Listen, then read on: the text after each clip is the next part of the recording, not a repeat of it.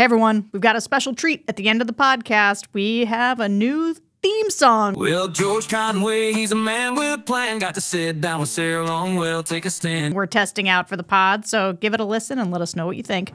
So the judge in this case just issued an expanded gag order, barring Trump from talking publicly about his own family. He behaves in many, many respects like a mob boss. He lacks sufficient self-control to be able to comply with these orders, I think. And the question is, what do you do when he ultimately crosses the line, which actually he probably has already. What do they do?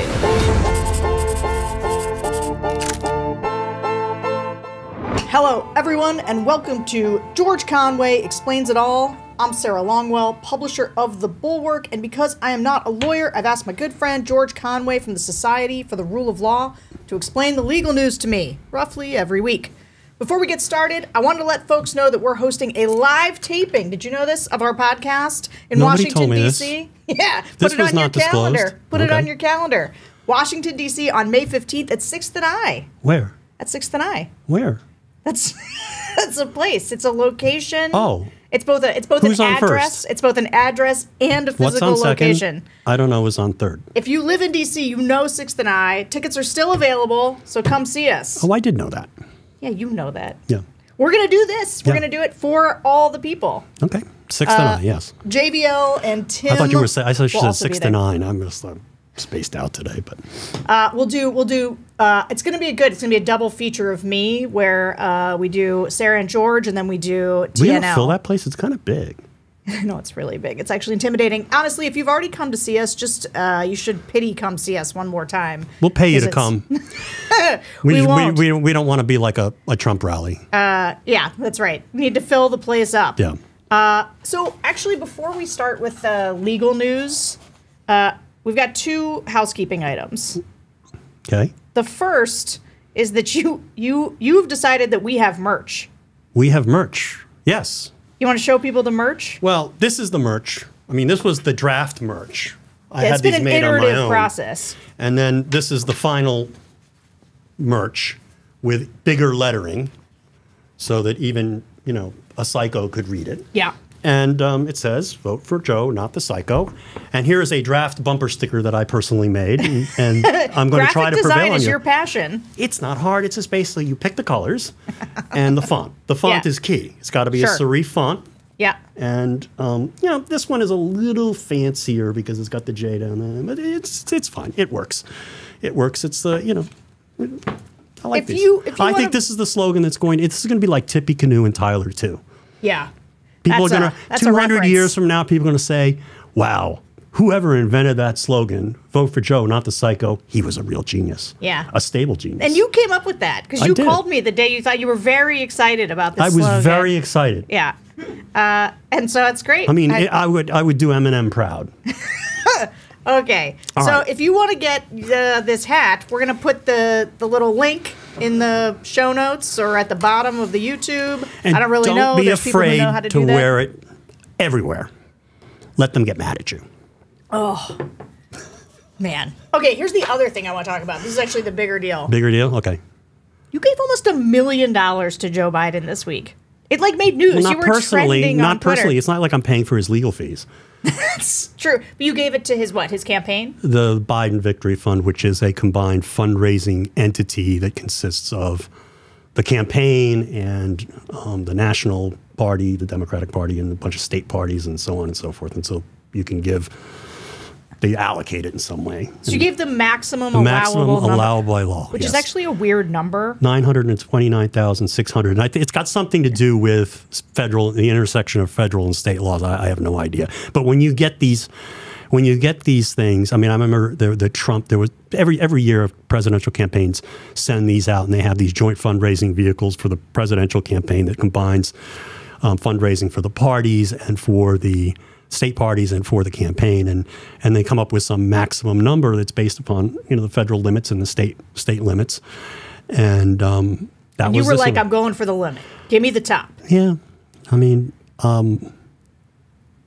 talk about why it was important for you to do that. Like, what is it? I mean, it was I was asked to do the fundraiser, to headline the fundraiser, and I said, sure, yeah, I'll whatever you guys want, I'll do. I'll carry people on my back barefoot on broken glass, the polls on November 5th if I have to.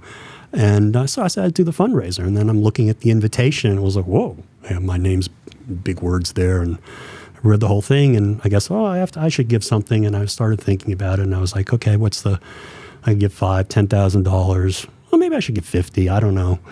And I thought about it. It's like, this is the most important thing that I could ever give money to in my life. I hope they spend it wisely. I'm going to trust them to.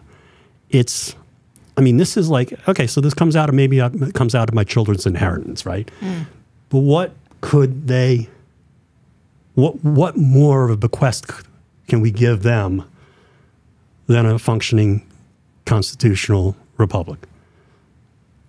And, I thought about that and that's why I decided to do it. And at that point, there was no question I was going to do that. And it's more than I ever have given, probably in the aggregate, to political candidates or to, frankly, even charities, I'm sure, in my entire life. But, this is for all the marbles. It really is. And I don't want to be emotional about it, but it really, everybody needs to, anybody out there, just do what you can. Okay? It doesn't have to be writing a check to the Biden Victory Fund or it's just whatever you can. People need to do, whether it's just talking to their neighbors, making a recurring donation for $1 or $2 or something. I don't know. Whatever you can do. This is so important. Words can't describe it. And my hope is that I can get a few people to do the same. Or not the same, but get people to give a little more than they otherwise would have, because it's really important. I do think if you're a Democratic donor and somebody like you who's given, I would say if you've looked back at the history of your giving, it is mostly to Republicans. I think it's basically 99% of Republicans. Once my former law partner, Bernie Nussbaum, remember him? He was the first White House counsel in the Clinton administration. May he rest in peace. He was a big Dem. He was a friend of Hillary's.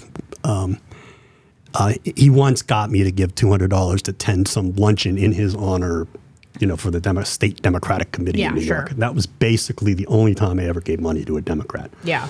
To Democrats. But this isn't about. I don't view this as giving money to Democrats. I give this. This is for the country. This is about the country. It's not.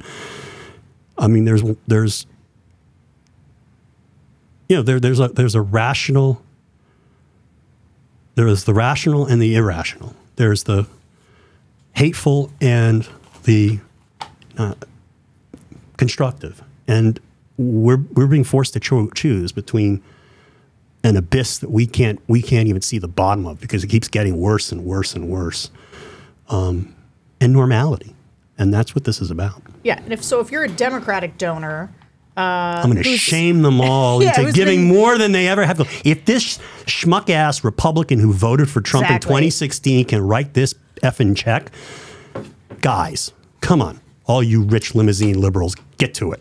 All right. Okay, let's start down in Florida with Jack Smith and his filing in the Mar-a-Lago classified documents case. That was something. So we talked about this last episode, but just to remind folks, Judge Cannon asked both parties to submit proposed jury instructions based on two, and I think the technical term is bananas, formulations of the law. And those were both due on April 2nd, so we're taping on April 3rd. No, we're taping on April 4th, so it's a couple days ago. So before we get to the substance of the parties' filings this week, can you just remind us what was so odd for Judge Cannon, like why it was so odd for her to do this in the first place? It was prompted by motions to dismiss by Trump, in which they made various bananas arguments. And the principal argument that comes to mind is this argument that was not the product of any brilliant legal mind. It was the product of this fellow from Judicial Watch, who is not a lawyer, who basically... The guy with the arms? The guy, yes, the guy I get his direct mail requests. Yes, he must have dropped a weight on his head or something. But he misread. There was this case in the 1990s involving Bill Clinton, and Clinton met with a historian. Taylor Branch, was it? I think. Why are you looking at me like I would know? I don't know. You're like an encyclopedia. But anyway, so he meets with a historian, and they tape, his thoughts about things that are going on, so that this guy can write a book. And he gets a copy of these cassettes, and he takes the cassettes to his private residence upstairs in the White House, and he puts it in his socks drawer. And so later, somebody, the Judicial Watch actually, filed, or maybe it wasn't Judicial Watch, somebody filed a request or made some claim that these materials were presidential records. Mm-hmm. And it was litigated in the United States District Court here in Washington. And the court basically held, no, these were personal records under the PRA, the Presidential Records Act. And the Presidential Records Act basically says that presidential records, meaning stuff you use in the course of doing business as president, things that go to the president from staff and things that, where he responds to that, or things that have something to do with his actual working, are presidential records. And so the issue here was, well, okay, he's recounting events to a historian about things that he did in office, but this wasn't for the purpose of his work. It was for the purpose of the historian's work. And, maybe he was going to use that for his own personal diary someday or whatever. And the court basically said, this doesn't fall within the presidential records definition of the Presidential Records Act. Somehow, this fellow from Judicial Watch, Tom Fitton is his name? Tom Fitton, good yes. pull. Yeah, I keep thinking of the guy in the 90s who sued his mother. Never mind. You remember him, right? No. Forget it. I'm just dating myself. But anyway, he twists this opinion into saying that the president can basically say whatever he wants is personal. Mm-hmm. If he can get and to the point where the Trump people are arguing that the president could get a document with the nuclear codes on it and say, oh, this is personal. Right. And so, is this like the declassify with my mind type thing? But it's even worse because it's even worse than the declassify with his mind thing, because at least the declassification, the declassification with his mind, it doesn't change who owns the property. This is like literally saying that he can decide that the property of the United States of America, in the property interest of the United States of America in a document that, say, reflects our deepest, most important nuclear secrets or intelligence information, that he can just make it personal. Right. And that's just insane. Right. And more than the point, it's not just insane, it's just completely inconsistent with the definitions that are right up front in the Presidential Records Act. But anyway, so Trump and his lawyers make a motion to dismiss the U.S. District Court for the Southern District of Florida before our friend Judge Cannon. And she issues some mealy-mouthed decision saying, ooh, this is kind of hard. They say this and I say that, and I'll have to see. We'll see what the facts show at trial, which is nonsense because this is a pure issue of law. There is no evidence to be weighed on this. The documents either fit the definition of presidential records, which they do unquestionably because they are things that were presented to the president in connection with his official duties. It doesn't even matter whether or not they're classified, frankly. Mm-hmm. It's just if he gets a memo from a staffer and it relates to some business in the White House, in the government, that is a presidential record, and it belongs to the United States of America. It belongs to you and I, you and me. Well, I'm not classified.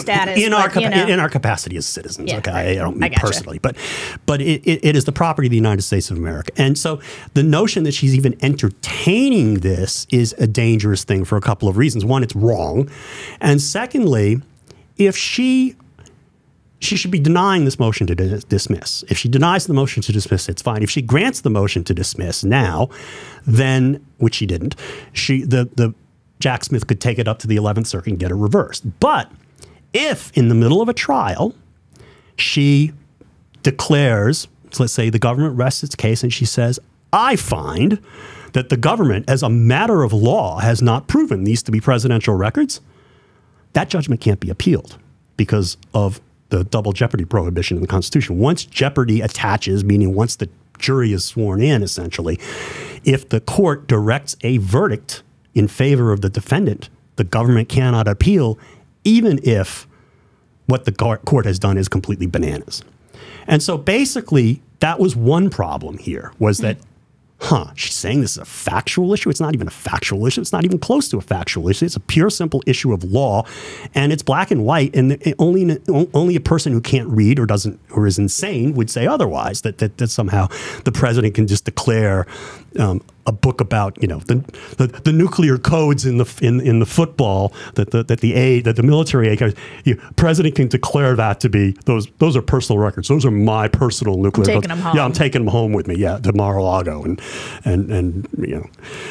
it's just insane. But the other thing that she did after she denied the motion to dismiss or deferred it to the trial was she asked for proposed jury instructions. Now, it's a little early to do jury instructions. Normally, you do that closer to the trial, which she doesn't seem to be inclined to hold anytime soon. But she asked for instructions that incorporated the ridiculous, absurd, insane construction or non-construction, if you will, of the Presidential Records Act that was advanced by, the Tom Fitton theory as endorsed by Trump. And this is like, you're asking the government to propose jury instructions. You're asking both sides, but the government to propose jury instructions that are completely inconsistent with the government's position on the law and completely inconsistent with the text of the act. And it's just completely insane. So what Jack Smith did is he complied with the request, the order by the court to produce such draft jury instructions. And he basically, in tone, it's a very lawyerly document. It's a very lawyerly submission, but it really kind of it mocks her. It's like it's a piece of writing. It's a brilliant piece of writing. The tone is respectful, but it just mocks her. And what it does is it wrote jury instructions, and jury instructions are usually structured this way. They make a few preliminary premises. They say to the jury that there are classified records and they're done by this, or there are presidential records and they're defined as that, and does that sort of boilerplate stuff. And then what they did is they wrote the proposed instructions like with correct statements of law at the beginning, and then they said, in spite of this, I instruct you to find, to make this finding that is completely inconsistent with what we just said the law was. And that's the technique they used basically to just try to show her and the world how ridiculous what she was asking for was. So do you think she is so shamed? Is she shamed by this, or did she know what she was doing? Because the whole thing is just a tactic to get this thing delayed and kicked around. Well, I have come to the conclusion that she's in so far over her head. Yeah. I think she's completely incompetent, to tell you the truth. She writes English sentences that sometimes seem like they make sense, but she's just utterly, completely incompetent. This woman should not be a federal judge. And you can see that just in the way she's conducted these proceedings and in the fact that she's actually falling behind. She can't keep up with the work. And there are just so many things that are just piling up. And I think, part of it may be that she does have some motivation or some skepticism about the prosecution or motivation to help Trump. Maybe it's personal ambition or otherwise, but she's not very good at it. Yeah. Okay. If you were going to help Trump, you would just not do you wouldn't do some of this shit, so to speak. You wouldn't be doing these absurd things. You would just slow it down. That's how you do things. And so I think it's a combination of, maybe she has a bad motive, or maybe she has a bias. I don't like to say that judges are corrupt. I will say when they are completely stupid that they are stupid. Yeah. And this judge is. I wouldn't do it if I were practicing, but this is just stupidity on her part. She does not know what she's doing. She doesn't even know how to help the guy. That said, she can do a lot of damage, and one of the things that is important about this submission that Jack Smith made the other day is it basically said, they said to Judge Cannon, look, Judge, if you're going to do this, and we disagree with you when we think it's ridiculous. I mean, didn't quite use that language, but pretty much that's what they're saying. You better tell us now, sooner rather than later, because we're going to take you up to the Court of Appeals, because we can't have this happening close to trial or during the trial. And so basically, they threw down the gauntlet, and they're basically saying, you know, we're ready to take you up. And I have to say, I mean, it's a very difficult thing to throw a judge off a case for being biased, and if it's almost impossible. But sometimes you can get a Court of Appeals. I've seen it happen in the Second Circuit, where a judge makes so many mistakes in one direction and is so screwed something up that the Court of Appeals just says, we reverse and we remand and we direct the chief judge of the district court to assign this case to another judge. Yeah. And it's very, very insulting to the lower court judge. So they don't like to do that to their colleagues. But in the 11th Circuit, I'm told by mavens of 11th Circuit practice, 11th Circuit is the circuit of the Federal Circuit Court of Appeals that covers the great states of Florida, Georgia, and Alabama. The 11th Circuit, there's sort of like an unwritten 3 strikes rule, as I understand it, that if the district court judge does something that's completely wild 3 times in sort of the wrong direction, they will strongly consider taking somebody off the case. And basically, she's done that already. Yeah. So this could be, if she persists, this could be strike 3. And at this point, you know, one of the things that you have to consider when you are a lawyer and you've got a judge who you think is just stacking the deck against you, and I mean, legitimately think that, not like the way that Trump thinks that everybody's stacking the deck against him, even though, you know, he brings it all on himself by being a criminal. You hesitate to make the motion because it's like, if you lose, it's like the old adage: if you shoot at the king, you better not miss. Mm-hmm. And you better not miss when you're trying to take out a district judge, unless of course you're just trying to create a record for an appeal. But here there wouldn't be an appeal if she does what the worst scenario would be to direct a verdict during the trial, which would be unappealable. But anyway, so it's a very tricky thing when you are a litigant, whether civil or criminal, whether you be the United States of America or an ordinary litigant, whether it be a civil litigant or a criminal defendant. It's a very tricky calculus because you need to succeed. Here, the other piece of the calculus is that delay. Mm-hmm. Anything that, if you try to take her off the case, or you try to take one of these pretrial rulings up to the Court of Appeals, and there's not normally an appeal route for some of this stuff. The route is it's not technically appealable under the ordinary appellate statutes, but there is something called mandamus, a writ of mandamus, which essentially says this judge is not doing her job. Okay, she's off the wall. So, Court of Appeals, you need to order this judge to do her job, and that's what, you know, and that's a very, very tough, high standard. But if they did that here, I mean, I think I think they could get it.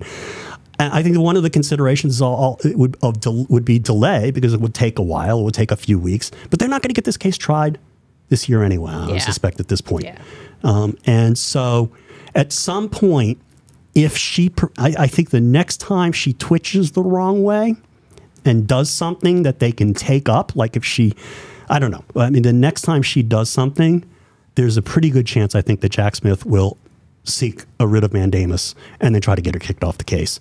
And that will be, you know, that'll be the most important piece of litigation in the case. But if Donald Trump wins the election, will any of that even matter? No. If Donald Trump wins the election, these cases all go away. Yeah, right. Hey, just, we went deep there on Jack Smith's as do we. We will go away. We will be writing you from New Zealand or Guantanamo or, you know, Antarctica. Yeah, Antarctica would be safe. He wouldn't find us there. We will podcast from wherever we go. Yes. Hopefully we're in a cell together. We'll need a big satellite dish, yeah. What did Trump's filing have anything interesting? Like, he had to do the same thing Jack Smith did, right? I didn't read it, and I didn't hear anything about it. It's like, fine, whatever. You know, I mean, it was the same old BS. Okay. So, moral of the story, there's still a long way to go. A long way to go. That is not, that case is, yes, that case, I have given up hope that this case is going to get tried anytime soon. It's a 2025 case. It is still, I mean, this is the best case against Trump, just on the merits. It's just, they have him dead to rights. Yeah. They have him dead to rights. And there are multiple counts under the Espionage Act, and each of these, there's 10-year maximum on each of these counts under the Espionage Act. And then there's obstruction. There's no question. He's the closest thing to guilty as a matter of law than you could get. I mean, there's no such concept, but she's done her job for him then, right? Because it's but not in a competent way, but yeah, she's bumbled her way, and I think she's, I think this is a very interesting character study of her. I think she's a very stubborn, resentful person who's going to be difficult to deal with for them. I mean, I just think she doesn't know what she's doing, and then she's got a chip on her shoulder, and she's probably angry at all the criticism that is being thrust in her direction by people like us. You know that type of person. I mean, you see these judges from time to time. They're the worst judges. The judges who have a chip on their shoulder and who are angry and have a bias. And I think that's what we have here. And it's not good. Yeah. He got very lucky getting this judge. Drawing her. Yeah. Hey guys, a little breaking news to insert into the pod here. After we finished recording, Judge Eileen Cannon did deny Trump's motion to dismiss. So that is good news based on the discussion we were having, and I hope you're enjoying the pod. Stick with it. Okay, we got to pay some bills, and because you have given all your money away, we gotta get some more here. So George is going to do his first ad. My first ad. I'm going to do my best. I'm inspired by listening to baseball on the radio as a kid. I do my radio voice. And Sarah, this is my first ad read. Are you excited? I am excited. Okay, I'm excited. All right, today's episode is sponsored by The Perfect Gene. And Sarah, the best thing about this ad is that we're allowed to swear. And so please swear whenever you like. I don't know who wrote that. I'm not the one who swears on this show. That. I'm the one who swears. Yeah, what am I talking about? As for our sponsor, The Perfect Gene makes great-looking, perfect-fitting jeans that are as comfortable as sweatpants. And this is actually a true thing. You're wearing them right now, They right? sent me a pair, and I'm wearing them, and these are actually... No shit. These are these are the most comfortable pair of jeans I've ever had. And I was sent a pair, and I safely say they fit me perfectly and are incredibly comfortable. Okay, I said that already. Here's their secret. They use a special denim fabric that's soft and has the perfect amount of stretch so that you can squat, do yoga, or sit around reading legal news and tweeting. Which is anybody? You think of anybody? Yeah, I don't do yoga. I do. Yeah, tweeting doesn't really require me to kick my leg up like that, you know. But look at that! Look at I was able to do what that. You could do in these jeans. Yeah, my hamstrings not so much, but jeans are okay. They make 6 different fits and have waist sizes from 26 to 50. Huh. No, I no longer have those. And lengths from 26 to 38. So they've got you covered. We should send some pairs to Mar-a-Lago. Yeah. Huh? Okay. And for a limited time, our listeners get 15% off their first order, plus free shipping at theperfectgene.nyc. You can just Google The Perfect Gene and use code AskGeorge15 for 15% off. And Sarah, it can be a real struggle to find a pair of jeans that fit just right. I always dread when I have to get new ones. But now I don't have to worry about that because I have The Perfect Gene. They also have T-shirts. I want to check those out. So it's finally time to ditch uncomfortable jeans by going to theperfectgene.nyc. That's theperfectgene.nyc. Our listeners get 15% off your first order, plus free shipping, free returns, and free exchanges when you use the code AskGeorge15. AskGeorge15 at checkout. That's 15% off for new customers at theperfectgene.nyc with promo code AskGeorge15. And after you purchase, they'll ask you where you heard about The Perfect Gene. And please support our show and tell them we sent you. All right. Now, let's talk about hush money. Hush. Let's move on. I want to talk about porn stars. To the election interference case in New York. Trump has asked yet again for this case to be postponed. Porn star hush money case. Let's just get real here. Why don't you liked the election interference framing? It's fine. It is election interference, but But you like saying porn star? Yes. Okay. That's fair enough. I mean, Donald Trump paid hush money to a porn star, and she didn't stay hushed. I just love saying that. Yeah. I mean, think about that. Is that the art of the deal? Not a good deal. It was not a good deal. And, $130,000. Plus, he had to gross up the taxes for Michael Cohen. I'm surprised and then they he got got it was so indicted little. for it. So, Am I getting in trouble? Trump, once again, he wants this case to be postponed. He's asking again. So this It's time, funny. he claims there's for too much. somebody who's so innocent, he doesn't want to go to trial. Why is that? Well, he keeps saying there's too much pretrial publicity, and it's prejudicing them against them, which is funny. And Bragg's office made this case that they opposed Trump's motion, obviously. Where's the publicity coming from? I want to read part of Bragg's filing. Defendant's own incessant rhetoric is generating significant publicity, and it would be perverse to reward defendant with an adjournment based on media attention he is actively seeking. This just feels like classic Trump, right? Acting like the Absolutely. victim in circumstances entirely of his own making. Right. Yeah. It's the classic Darvo, where you deny, and then Darvo is this psychological term where you deny, attack, reverse victim, and offender. And that's basically what he does all the time. And here he's basically saying, I'm not doing anything wrong, and when he is, and then accusing the other side of doing it, and then claiming to be the victim. Yeah. So that's essentially what he does. That's the classic narcissist approach to everything. So this is he's not going to get this one, right? No, this judge is not going to give him. It's ridiculous. And the other good point that the prosecution makes is this publicity isn't going to go away. This case is going to have a certain amount of publicity no matter what happens. And you combine that with the argument that he's causing most of the publicity. There's just no argument here. And the fact of the matter is it just means that the jury selection has to be done in a certain way. You have to interview the jurors, you have to ask them questions, and they're going to do the best they can. And that most cases do not get postponed or moved or anything like that for no matter how much publicity there was. And sometimes I remember there was one case when I clerked. No, not before when I clerked. When I was in law school, they had this big New York City scandal involving the Parking Violations Bureau, and basically every major politician other than Ed Koch got in trouble. And the defense moved for a change of venue because of the extensive publicity. I mean, it was literally in the papers every day, every time somebody would go into the grand jury. And so the judge said, okay, fine. I'm going to go to Connecticut and we'll try the case in Connecticut. And so they basically had a bunch of Connecticut homemakers and, just people who were completely shocked. Don't read the New York Post every day and guilty all along. Sometimes you get true one. But here, he's not asking for change of venue. He's asking to put this off. He doesn't want to be tried in any court, anytime, anywhere. Because he knows he's guilty. Yeah, but he won't get this one.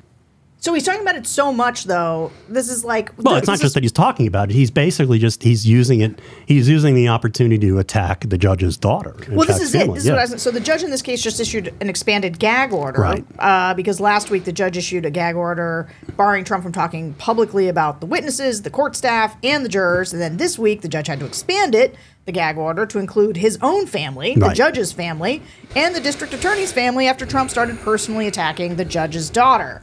You have a take on this? Because I've seen some of our conservative pals, even ones that are like not always the worst, suggest that the gag orders on Trump are, like obliterating his First Amendment or something.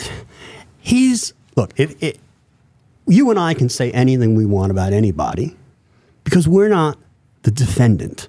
He is a criminal defendant. His trial is at issue here. The integrity of his trial is at issue here. And he does not have the same rights to speak as other people with respect to matters pertaining to the trial and the people participating in the trial. And he abuses, his right of free speech by attacking people and trying to intimidate people. I mean, the danger is that witnesses will be intimidated, even if he doesn't attack the witnesses themselves. I mean, or jurors. I mean, a juror or a witness will go into that courtroom and think, oh, he can say all this stuff about the judge's daughter. I mean, he's going to take after me if I find him guilty or if I testify. Wait till after the trial. He's going to go after me. And it can be very, that has an intimidating effect, and it's intentional. I mean, that's just what he does. So he does not have the right to do any of these things, and he's going to continue to push the envelope, and he lacks sufficient self-control to be able to comply with these orders, I think. And the question is, what do you do when he ultimately crosses the line, which actually he probably has already. What do they do? Well, I mean, there are sanctions short of throwing him into the lockup in the Tombs in Manhattan or Rikers or whatever. The judges has suggested that he might prevent Trump. I don't know whether he would include the lawyers in this, from learning the identities of the jury, which I think he ought. I mean, New York law may say differently, but if you remember in the E. Jean Carroll case, which was under federal procedural rules, the judge made the jury anonymous, so that neither side, including Robbie Kaplan and her people and E. Jean Carroll, neither side knew the names of the jurors. They were all identified by numbers, and then the judge said for both jury trials, when he discharged the juries, he said, "My advice to you is don't tell anybody you were on this jury." And we don't even know, to this day, we don't know who these jurors are. We know little bits and pieces about them, but we don't know their identities. That seems like a good practice. It is a good practice. It's a practice usually never seen in civil cases. It's seen in basically mob cases, mob RICO cases in federal court. And basically his behavior he's even worse than a mob boss. The mob bosses, they usually don't try to attack or intimidate the cops or the judge. They kind of know not to do that, because even though they're probably psychopaths, they're not completely insane. Donald Trump has no such inhibitions, which tells you a lot about Donald Trump. So, he behaves in many, many respects like a mob boss. He demands that kind of loyalty. He acts like he's not constrained by rules, and he isn't. So, I mean, he ought to be constrained by the very kinds of protections that the court system gets and imposes when a mob boss is tried, I think should apply to him. All right, I want to turn quickly to the New York business case, because Trump did manage to post that $170 million bond this week. Apparently, California billionaire Don Henke footed the bill. Henke? Henke. Henke. Like as in hanky-panky. Hanky-panky? Henke said that the bond was a good business deal, and he's charging Trump a modest fee. Doubtful. Doubtful that it's a good business deal. From the Washington Post, Trump has gained stays in the two most daunting civil cases against him without having to forfeit any of his assets or sell any of his properties, nor did he have to touch stock he has in his social media company, Trump Media and Technology Corp Group, a stake that was still valued around $4 billion Tuesday afternoon despite the stock's price's recent slide. It looks like Trump dodged all those bullets again. He did it, but I don't think it's necessarily a bad thing for the reasons I said last week. The purpose of the security requirement, the bond requirement, is to protect the interests of the judgment creditor. E. Jean Carroll in the case of the civil defamation and rape case, and then the state of New York in the AG case. And if he could not post the bond in either case, then the judgment would be unsecured. And there wouldn't be... What's going to happen now is if E. Jean Carroll wins on appeal, which I'm pretty confident she will, the $83.3 million will be dispersed by Chubb's federal insurance subsidiary, to her within a matter of days. The money is there. There is no question. She will get that money if she wins. Similarly, with respect to the $175 million bond that was issued by whatever hanky-panky is, assuming he's good for it, I have no reason to believe he isn't good for it, the state's going to get that $175 million. Because hanky-panky will be on the line for it, and he is committed to that. And so when he says a modest fee, so what, Trump pays him back with a little interest? No, usually there's an upfront fee. Like when you take out a mortgage, there's an origination fee, And there is some kind of, I don't know the business model, and I don't know the economics of it. But this guy made all his money just, by the way, providing high interest loans to people in dire economic circumstances who wanted to buy a car. Like that was his business model. So he'd try them hard. I find that to be like a little bit funny. That's the person, and like he basically taking a high risk, a used car financer. Taking on a high risk client who doesn't pay his. I mean, Trump. Who would buy a used car from Donald Trump? Many people say. Anyway, so so the state is guaranteed the 175 unless Hanky Panky goes bankrupt or something, and that's good for the state, and it's good for the state in another way. It means that they don't have to send out lawyers to go out and chase down these assets, which would have been a nightmare. I mean, it would have been difficult and a nightmare for Trump, which is what some people want to see. And people were a lot of people out there were disappointed that, Trump isn't being subject to asset seizures and forfeitures and whatever. But, that's a long and brutal process and would take a long time and it'd be expensive for both sides. And it's, if I were, as I said last week, if I were in the state's attorney general, I'd be happy not to be engaged in that litigation, which is costly, time consuming and a pain. The only thing that bothers me about this is that I would have liked to have seen, Trump says he has the money, and I would like to have seen him pay it and not one of these Republican donors just like get him off the hook. If he had the money, I don't know. I mean, maybe he, I tend to credit that he couldn't get the $460 million bond. Sure. I tend to credit that, but because I don't think he had that much in liquid assets. No, but I think he had 175. Yeah, and I think that's the reason why he was able to get the bond. Yeah, okay. Okay, so it's sort of circular, but I don't know how the court, the appellate division, first department, which is the appellate court that cut the bond requirement down, came up with the 175. But it's $175 million that the state will not have to work for if it obtains an affirmance of the judgment. That of at least $175 million. I mean, it's possible the judgment gets cut. We will see. Okay. So I also want to get into just very quickly that a California court recommended that John Eastman be disbarred. And while that decision is on appeal, Eastman cannot practice law in the state of California. Right. Who's hiring that guy anyway? But the opinion said that Eastman conspired with President Trump to obstruct a lawful function of government of the United States, specifically by conspiring to disrupt the electoral count on January 6th, 2021. This is amazing to me, how a bunch of people who tried to overturn the election with Trump are facing actual accountability, including the people who stormed the Capitol who were in jail, but not Trump. Yeah, and we've seen these disciplinary proceedings or sanctions proceedings against lawyers proceed. I mean, we saw Jenna Ellis and Rudy, and now this is actually the most severe thus far. Rudy is going to lose his license, I think. This is. Look, what's amazing about this is essentially a factual finding after a full trial that Eastman conspired with Donald Trump to commit crimes.